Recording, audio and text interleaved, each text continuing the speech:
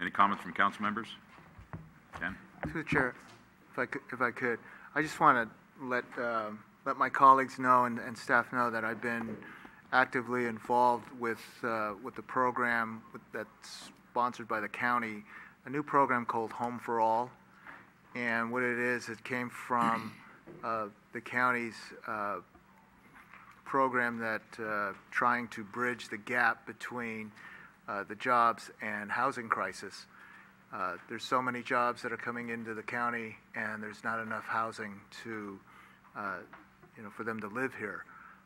So I took it upon myself to be part of that. I am currently serving on 2 work groups, one on funding and also one on outreach and publicity of this program. And so I did want to reach out to staff and to the community development director that I look forward to having the county and the Home for All be presented to the community, to the city council hopefully within the next couple months. And so this is directly involved with your Measure K funds and also the action that this council took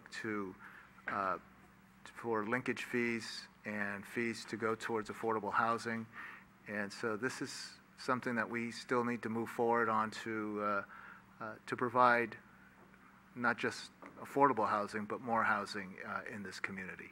Thanks. Marty? A couple announcements and a couple thank yous. First, Monday, April 17th, the Park and Rec Committee will be reviewing the 90% design for the new parks. The meeting will be here at the Senior Center at 7 o'clock. There's a spaghetti feed Friday, April 21st from Rolling Wood School, 6 to 8:30 at the Rolling Wood, $10 for adults. For the thank yous, I should have pulled the items in the consent agenda to let everybody know of the resignations on the committees that we're having, and to publicly thank them for serving. Melody Blanchard and Richard Seguin from the Traffic Safety Parking Committee, Roberto Don Lucas from the Citizen Crime Prevention Committee, and Joe Samet and Sujendra Mishra for the Planning Commission. And last but not least, I wanted to thank Carrie Burns and all the community services staff, everybody involved with the Easter egg hunt that was Saturday.